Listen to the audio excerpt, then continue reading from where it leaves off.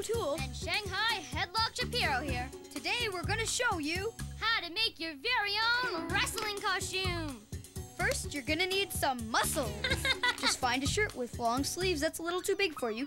Put it on and fill it up with socks wherever you want muscles. Next, you need one of the most important parts of your costume, the cape.